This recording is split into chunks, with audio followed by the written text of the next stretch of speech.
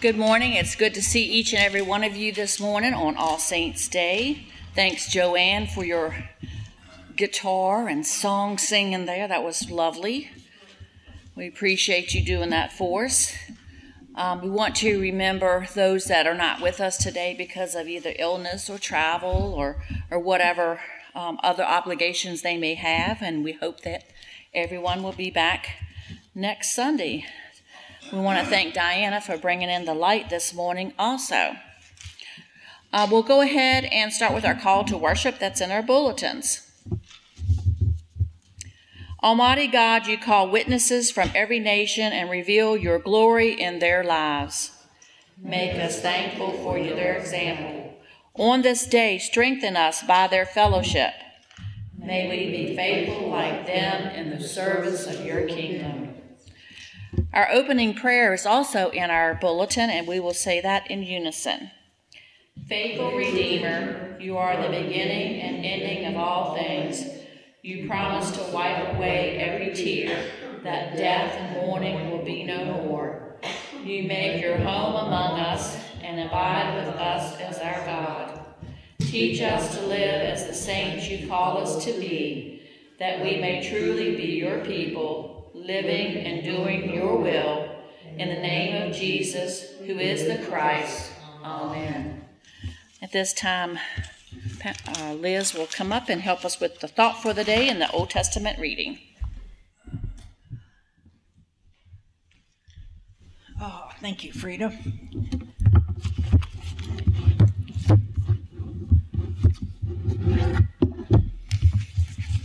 Our thought for the day comes from James Moore. He is so inspirational. And he was talking about friendship and Christian friendship and how important it is. And he was telling the story. He met this gentleman, Kent, when they worked together at St. Luke's United Methodist Church in Houston. And he was the minister to youth, and Kent was the minister to single adults. And he was just an outgoing, personable type person. He come into the room and he changed the atmosphere of the whole room. He had energy. And he was just an easy person to be around. And their offices were side by side. And they spent entirely too much time, and now he's admitting this, doing things perhaps unrelated to ministry in either of our fields. We laughed a lot. We hung out. They tested a youth game in the hallway of the church offices, one in which you put pantyhose on your head with a tennis ball in the foot, and you're trying to swing it around and hit your opponent without getting hit in the head. And of course, when you're doing something like that, laughing hysterically, the senior minister and the delegate of bishops came walking by. So there's nothing wrong with having a good time with your friends and church people. And they turned out, they both ended up with their own churches, doing great work. And despite getting caught with pantyhose on your head and tennis balls, it does work out.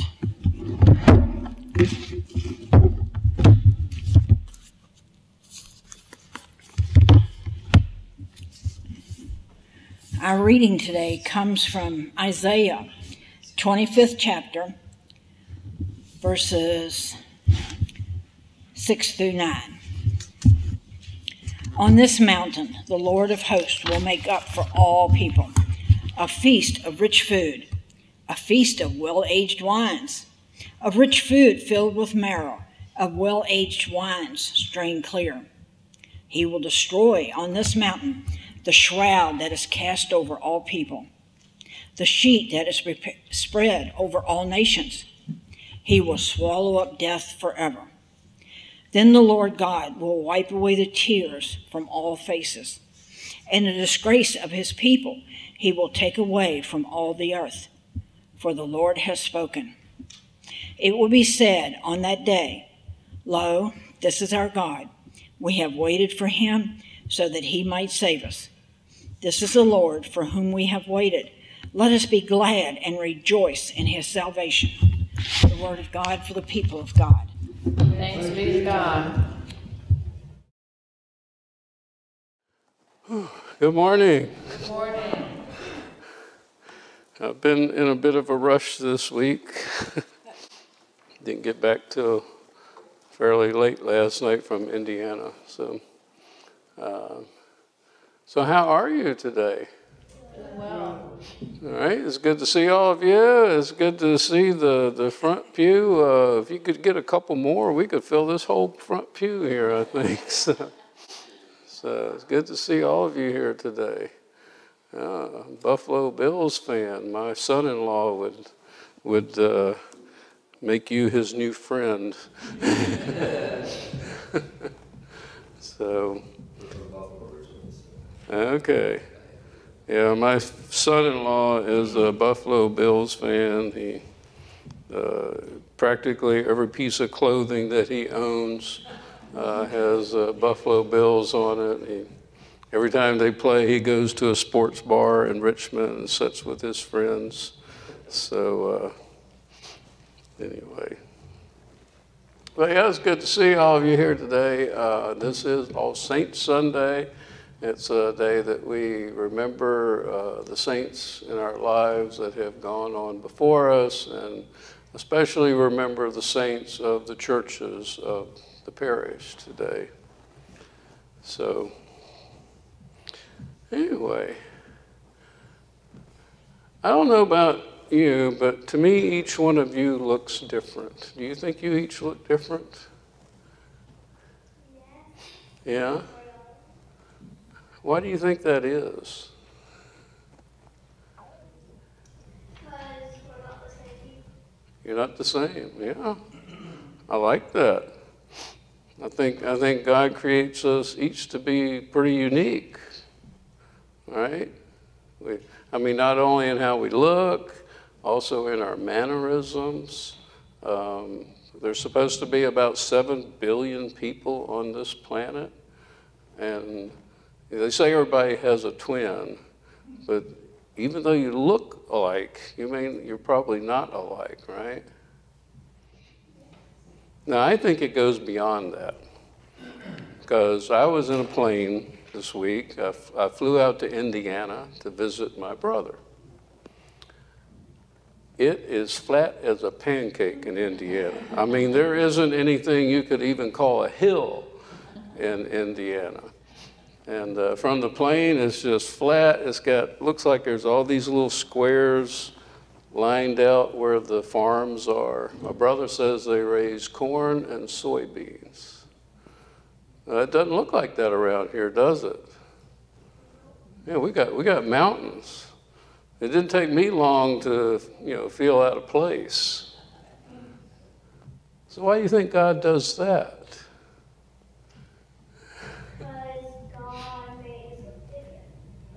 Makes it different. Yeah.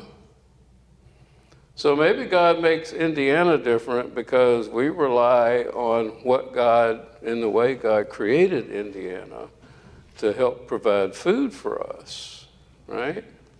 Yeah. And around here, God just gave us beautiful mountains and trees to look at. So it seems like, and think about this, maybe God creates each of us different. But God creates different spaces on this globe that we call the earth that we live on for certain things. And maybe God also has in mind the combination of us being distributed through those places for some reason. We don't really understand what God has us do sometimes. But I think we can agree that we're all different. Don't forget that we're all special, too. And every square inch of this planet is special because God created it. When God created it, God said, this is good. And when God created humans, God said, this was very good. Okay? So maybe the differences that you encounter in life, just think about it. Maybe why did God do this? God must have some purpose in making this thing different. Sound okay? All right, you're my new best friends. Let's say a prayer for our youth here today. Eternal God, we give you thanks for the gift of youth and their minds who are just open to understanding you and understanding what you have done in this world and with each of us.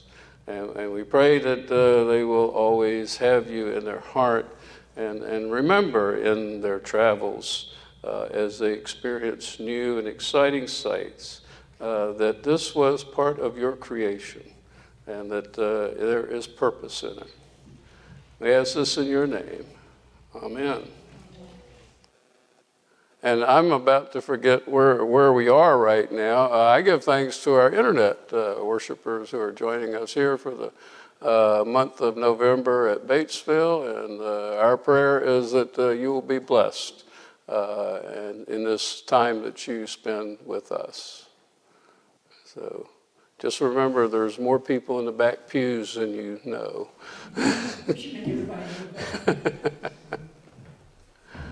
Okay.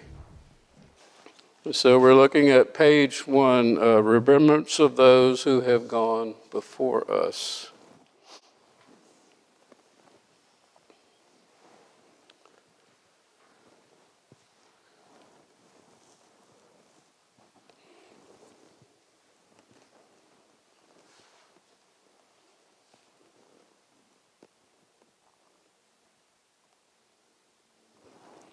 Would you join me in a responsive reading?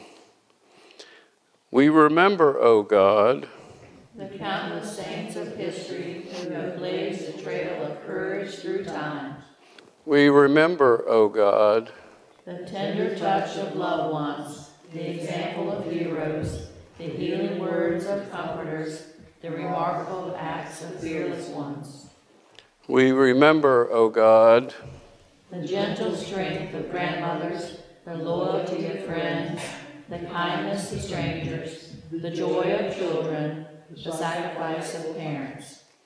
We remember, O God, The supreme love of Jesus, the blessing of his Spirit, the reminder of his words, the sharing of his suffering, the glory of his resurrection, shone forth in the lives of his disciples, young and old, dead and living, articulate and silent, strange and familiar, brilliant and ordinary. we remember in every time and place the saints of God who have shown us the Lord. Today we lift up the names of the saints of our local churches who have claimed God's promise of the resurrection in this past year and have gone on before us. Richard Hudson of Batesville Church.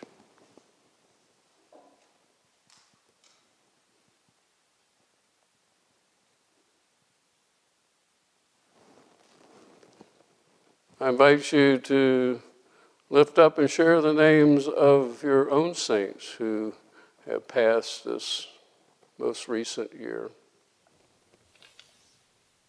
Bob Thomas.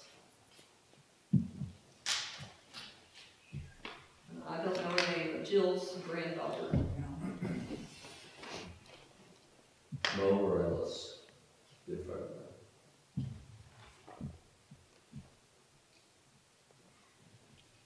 Avis, a co-worker.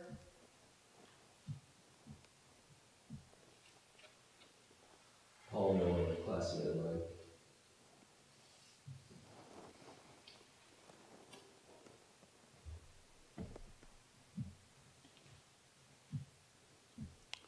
We light a candle in remembrance of those names.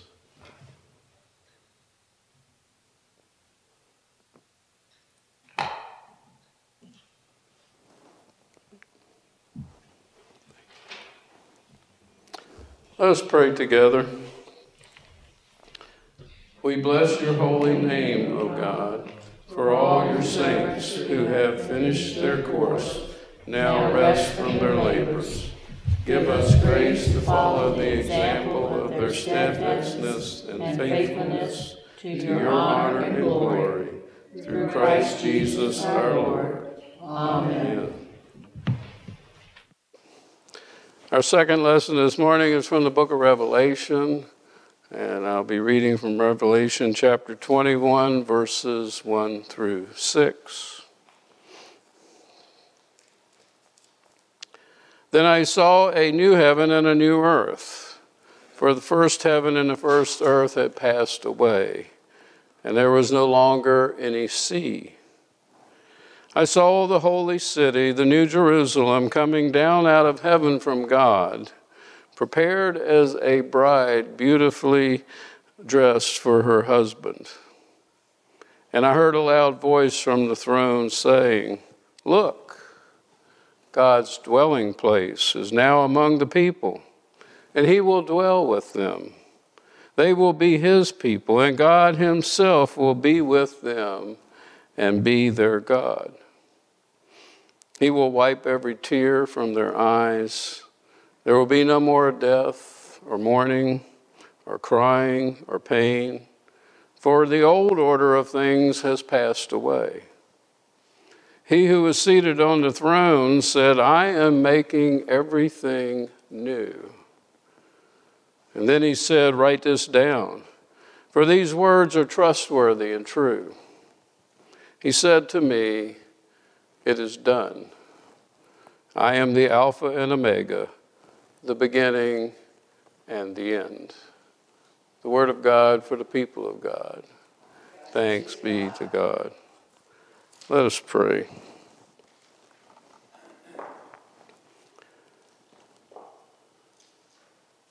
Eternal God, we give you thanks for your presence here. Your presence as you walk up and down our aisles, step in and out of the pews, as you sit down beside us on this day of worship.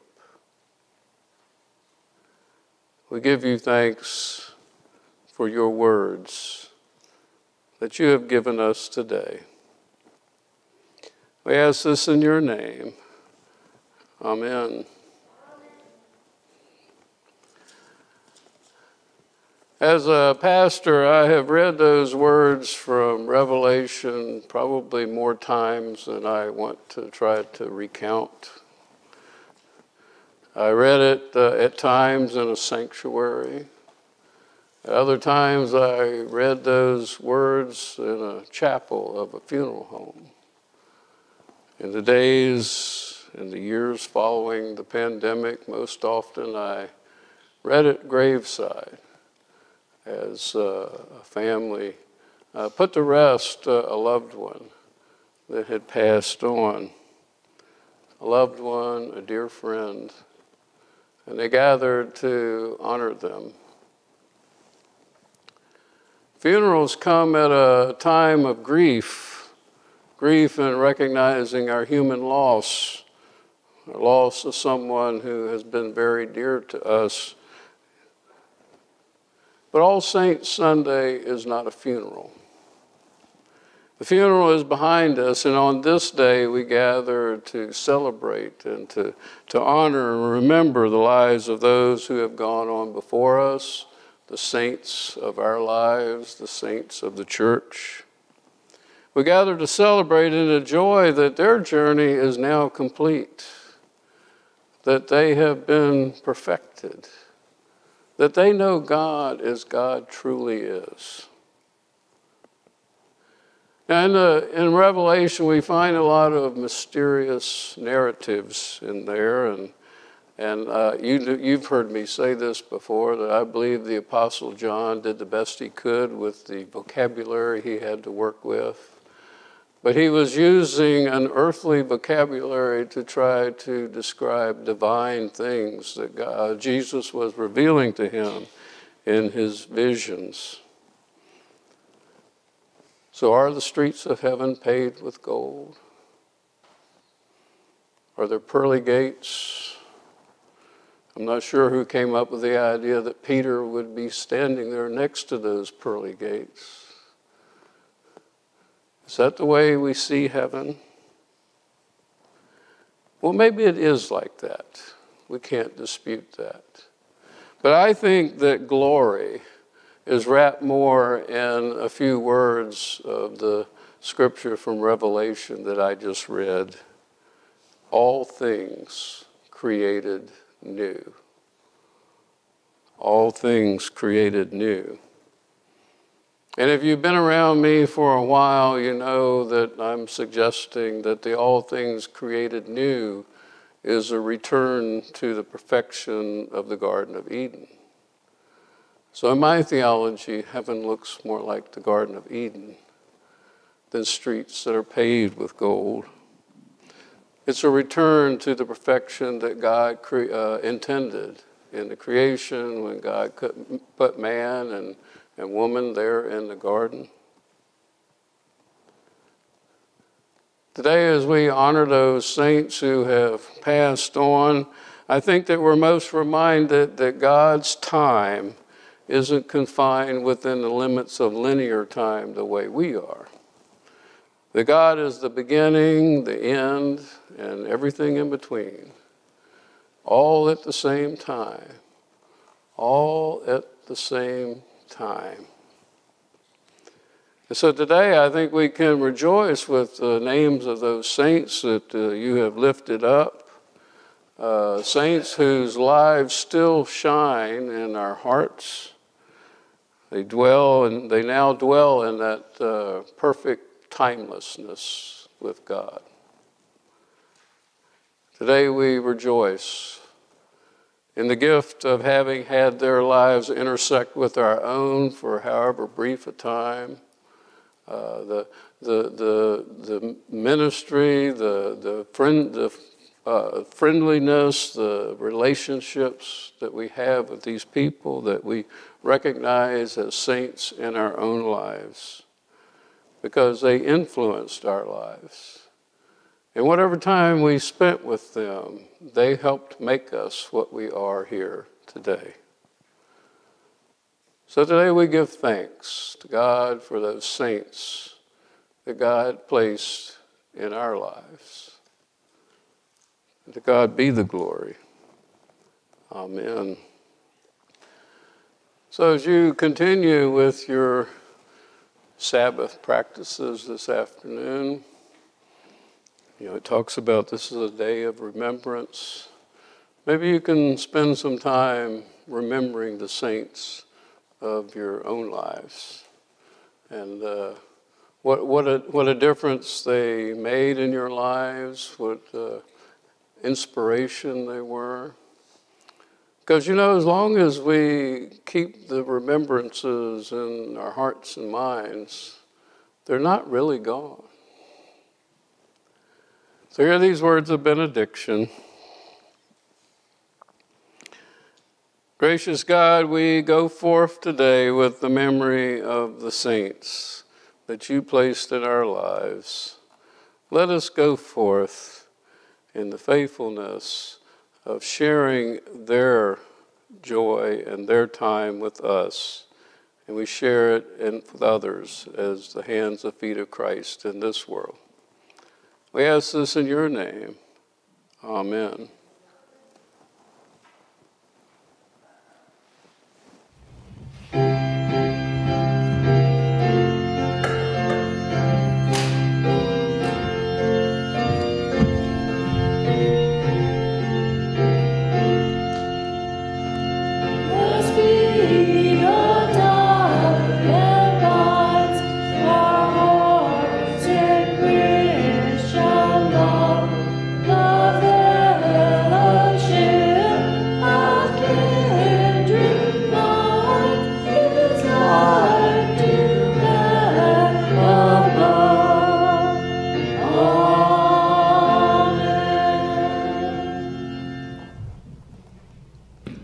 Go forth in peace.